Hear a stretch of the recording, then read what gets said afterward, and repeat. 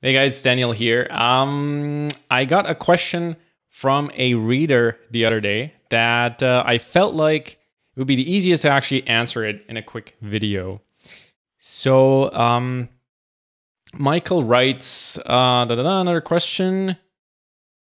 Is there a Python plugin for Sublime 2 or 3 that shows your syntax completion or errors? And to this, I would say there are actually potentially multiple plugins that you want to install that are going to help you with checking your syntax, and that are going to help you add autocomplete to Sublime Text if you're writing Python, right? So let's talk about the error checking or the syntax checking first.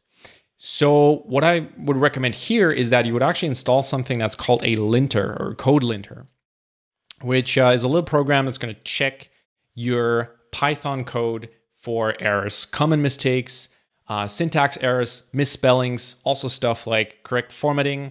Are you using the right indentation? Are you using consistent indentation? Are your variables named in a certain way that is sort of commonly accepted in the Python community? And there's one option, or there's actually two options for the linter itself. And then you want to pick a plugin for Sublime Text that's actually going to go out and run the linter on your code, and then parse out the error messages from that linter and display them in line with your code. So let's talk about the actual linters first.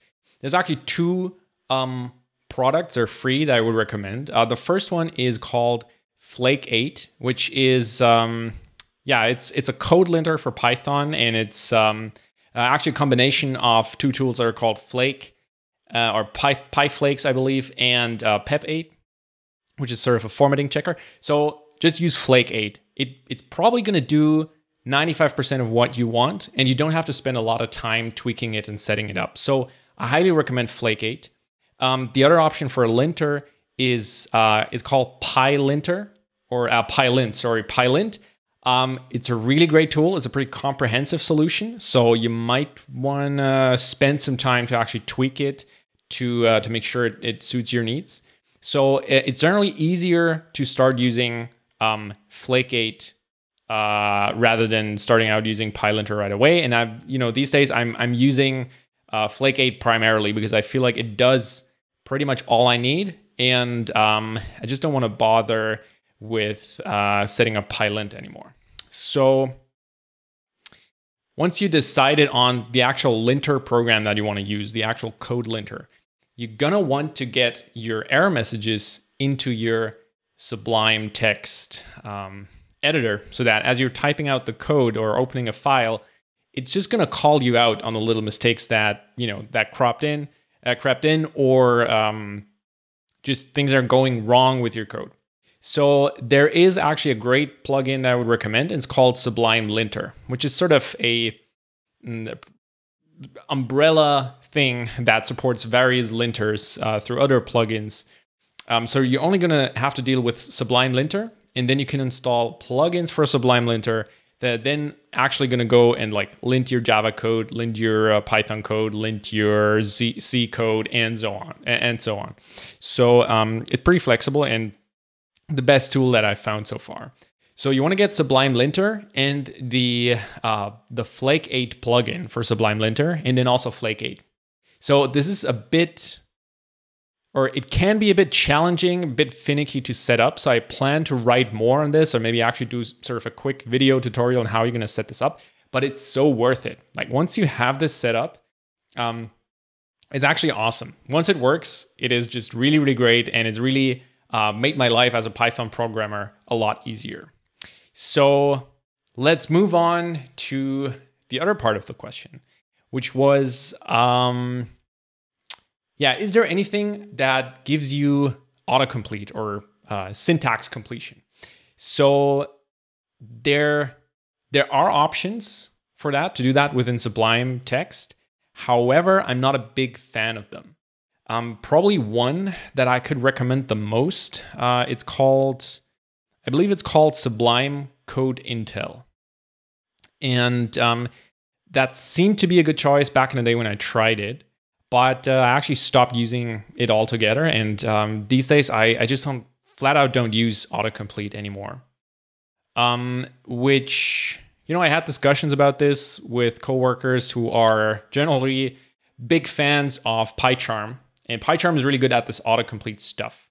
It's not perfect. I think with Python in general, you're never going to get to a place where, you know, you're going to get Java level autocomplete in your tooling. It's just not going to happen because of the way how the language is structured and how it's so, you know, not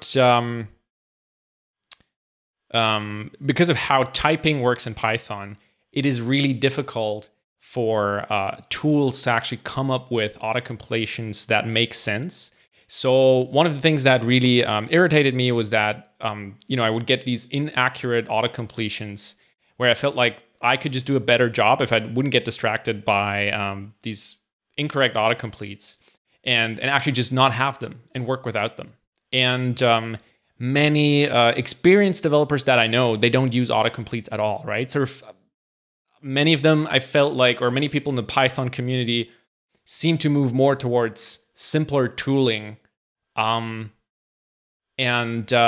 Personally, I definitely noticed that as well, you know, in my setup, where sort of I've reduced the number of plugins that I run in my Sublime Text because I feel like for the tools that I use, I want them to be really good and I want to get a lot of value out of them. And I'm not going to use something that is, you know, working only 50% of the time. So your mileage might totally vary with this stuff. I would still, you know, recommend you give it a shot, but, you know, also know that it's totally okay to turn it off and just not bother with it if it becomes a distraction.